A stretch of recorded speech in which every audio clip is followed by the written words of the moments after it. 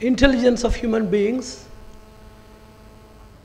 offer them a special provision of understanding or distinguishing something which is salient or special in nature.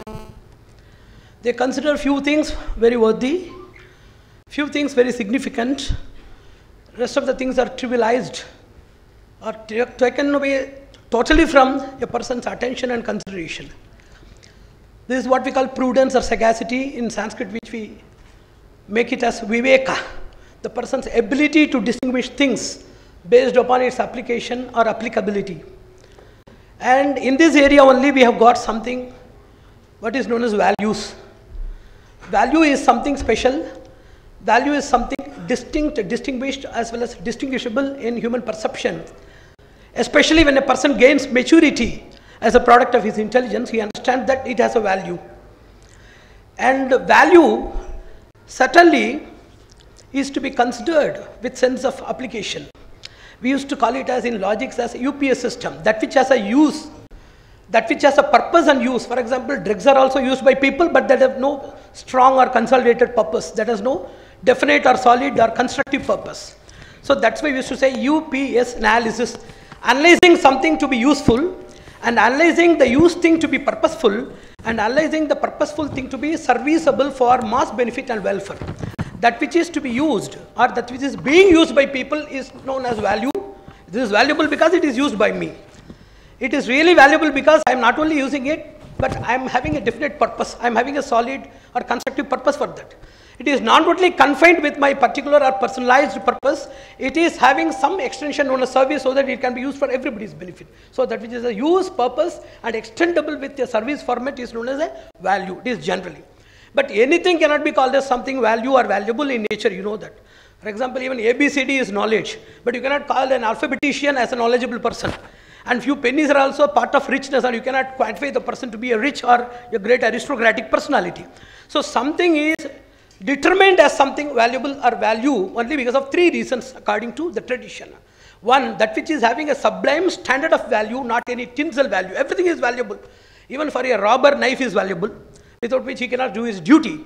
But we should understand it should have a sublime standard of purpose. It should have perennial usage instead of transient usage or ephemeral usage. It should have a perennial usage. Second thing, it should be a foundation, spirit and source for innumerable derivatives. So even though everything is having its use, purpose and service in the world, only few things can be quantified and qualified as values, provided they supply these three conditions. It should be perennial, it should be sublime or great in its standard. Third thing, just as from a spring, innumerable cascadic flows are being promulgated, from a single quality or single value, thousands of derivatives should sprung. So let us understand the basics of what we call value as a perennial shower, as a sublime shower, as a foundation or fundamental fountain for innumerable derivative showers. That is what we call value. What is the duty of religion? What is the duty of philosophy and education? What is the duty of governance? What is the duty of morality? What do you mean by ethics or spirituality? All these things put together have a common minimal agenda to see that the futile dimensions are empowered. The fragile things are empowered. Let us see how far we can make these formal divisions specialized by means of a special embrace. Let us see how the fatal society, the society with adversity, is transformed by an alchemical touch. How the inner chemistry can make the people qualifiable, and how the innermost alchemy can make the people transformable is known as religious ideology. Religion is meant for the purpose. That's why we used to say gurus have four purposes: great spiritual masters and social engineers or architects, whom we call as Swamis or Mahants. They have four purposes. One is to teach if they are understanding and following, to train them if they need personal attention and occupation, to see that they can be transformed if they are incorrigible, to terminate if they are totally unworkable with the society and its development. They have four great potentialities within them: to teach, to train, to transform and terminate. Point number one is, already it has been explained that what we call values are nothing but parameters or symptoms of utmost superiority and social distinction, which has the highest rate of social benefaction. Economic reforms are there, political reforms are there, social reforms are there, caste reforms are there, marginalized sections are there, they are uplifted, gender discrimination is there, human rights is there, innumerable people they are combating from innumerable dimensions of the society. But the most sensitive, productive and perennial benefaction can be brought only by values, bringing the values. To bring anything except values will be ephemeral and it will go adverse. It is only a time pass.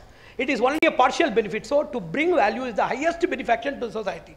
But how to live can be modeled only by socio-religious personalities. Religious personalities with high social concern or the highest unpolluted or unconditional social concern, they will be the life models. So by inspiration, by inculcation. Inculcation is by bodhana, udbodhana, samudbodhana, prabodhana, pravachana, udbodha, udvega, nididhyasana, manana, shravana. Innumerable exercises have been enlisted. So by this process we can create inculcation in the society. Dissemination of my knowledge is inculcation. No need to speak. Seeing me itself is my life and it is a message that is known as inspiration. The third thing is aid, sharing of all of my available resources to everybody needed. Fourth is the power of parivartana or kranti, which we call transformation. This is what we call IIT. We have known IIT. Like that it is known as IIAT. Inspiration, inculcation, aid and transformation. It is what we call social benefaction. So what do you call here by value? The power of anybody to be good in nature is not value. It is a person's personal possession. If I have taken something for my belly, I am satisfied. Value is something which permeates, which infects, which spreads to every corner of the society where it is needed. So value is not something personal, value is not something that is sectarian or group in nature. It should permeate to every needed person. The distant personality should be benefited by that. So inculcating ability, inspirational ability, aid and transformational ability, all these things put together, that is what we call social benefaction. The problem with the modern ethics or values is, simply I want to put the second point.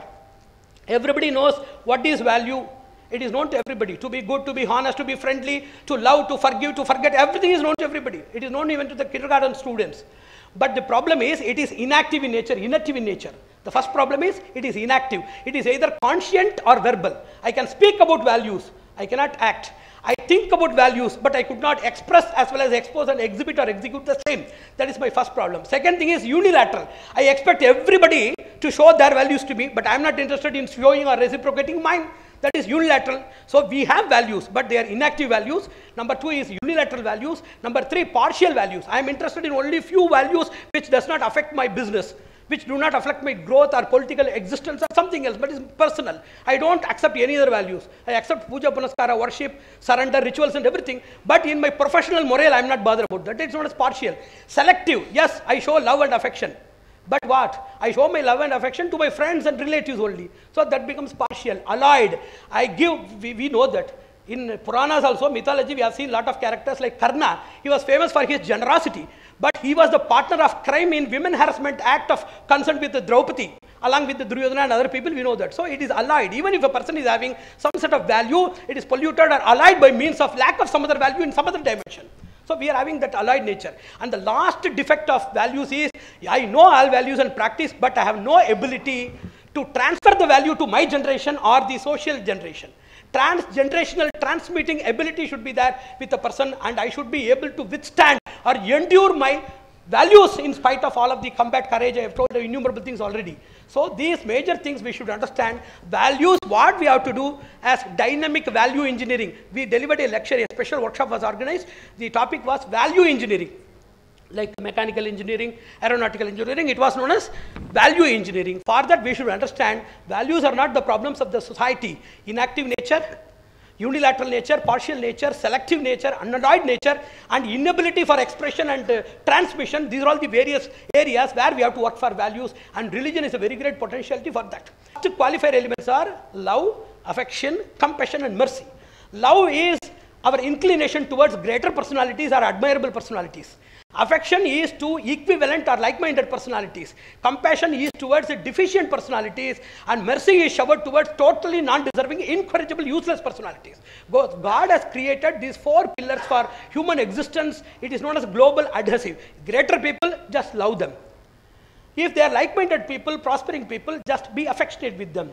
If they are struggling and trying to upcome, those people, you can embrace them with your sincere compassion. These people are total useless people, burdens of the society and blunders of God's creation. At least shower mercy on them so that they can be transformed. So this is how we can embrace the whole society. It is what we call the whole gamut of qualifier, knowledge, power and morale can be well distributed, well analyzed, well digested and executed only if we have the qualities of qualifiers of love, affection, compassion and mercy.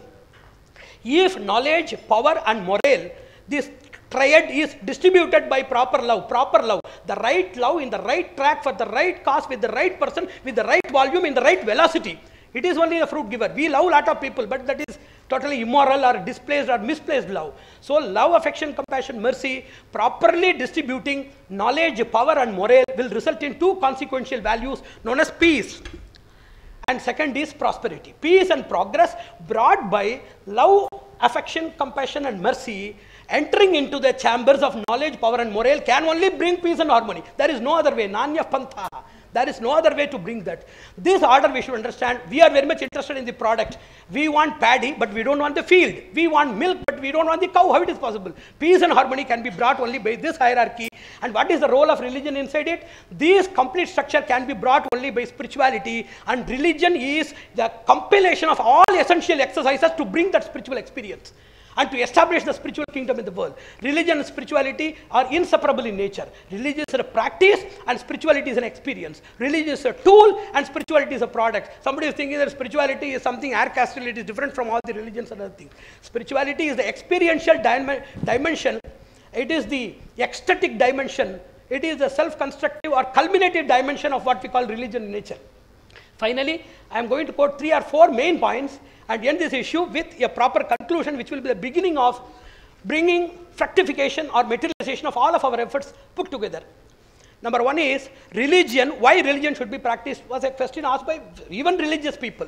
Religious aid is very much essential because it is like searching a dark cat inside a dark room when the person is blind without any light. Like that, logically they used to say a lot of stories. There should be some specification. God is immeasurable, unintelligible, inscrutable, ineffable in nature. We are all very mortals, mundane personalities confined to a lot of errors, innumerable errors. For such people to have a strong grip and a very solid ladder to reach God, religion has been constructed only by God himself. Religion is not a man-made commodity. It is a Lord-given or God-given generosity or magnanimity. It is a token of God's magnanimity rather than human construction ability or imagination. It gives you 4G. One is God, specific definition about God by which we can love him, we can like him, we can cling to his feet. Second thing is guidance material in the form of scriptures. Third thing is guide in the form of guru. Fourth is a definite goal in this life as well as that life. These 4 G's are offered only by religion. Religion gives you alertness. God is there. He is always envisioning me. He will punish me. He will have his contributive and retributive justice. So it will create alert inside the person to be always following values. Second thing, divine pardon. If the person is really undergoing realization, repenting and rectification, God will excuse the person and see that the person is uplifted gradually.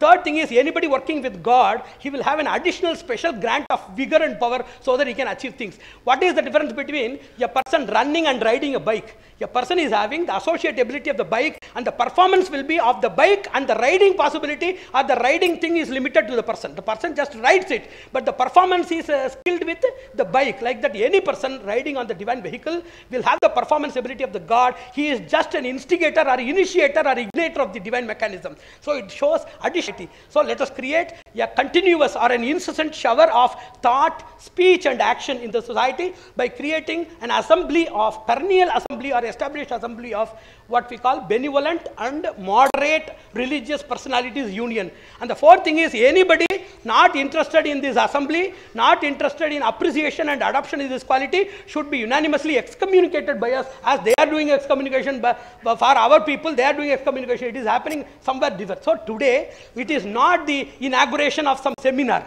It is the ignition ceremony of a renaissance that is going to happen in the world. So wherever you go, the global society is now pluralistic in nature. God has created a plural society. Somebody asked me why there are a lot of religions. Then I told that if you are really religious, what is religion? Religion is the person's exercise to understand what is God's design and plan.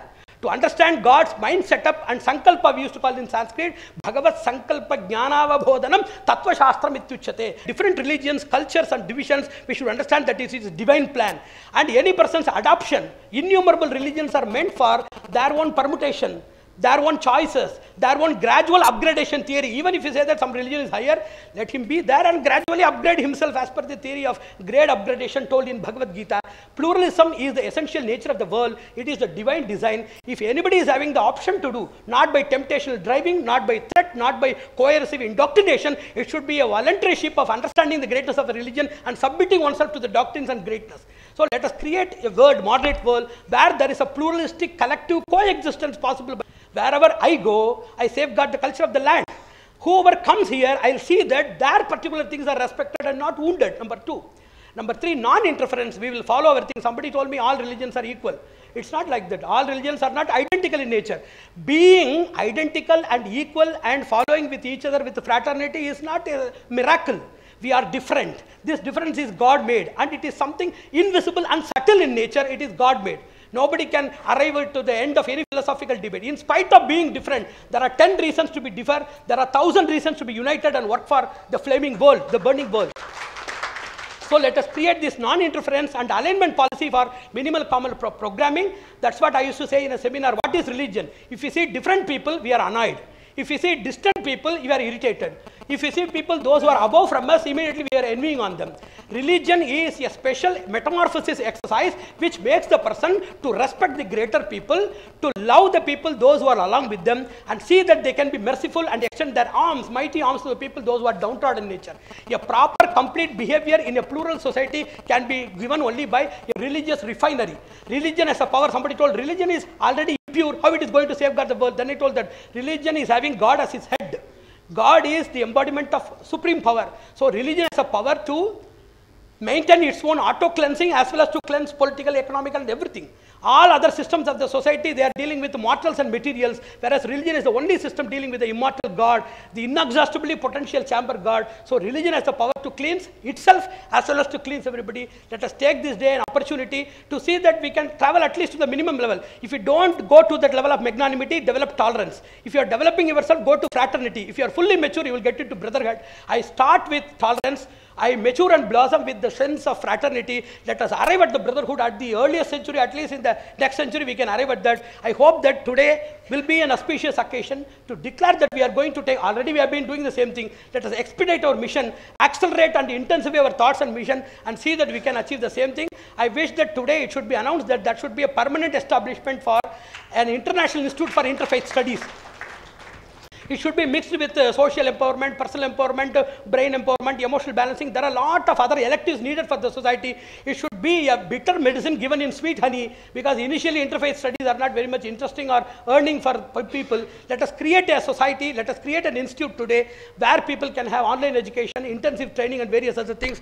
And India is a proper place for spreading that culture, and we are all the proper people assembled here. Let us unite with all other silent members who are in thousands expecting us in outside, and let us see that we can create a very great potential qualitatively and quantitatively in the coming decade and achieve whatever we want. And God is always awaiting our response and proper action to shower His immeasurable mercy and benedictions on us. Hope that we will achieve, and my advance congratulations for your mission success and institutions establishment. Narayan, Narayan, Narayan.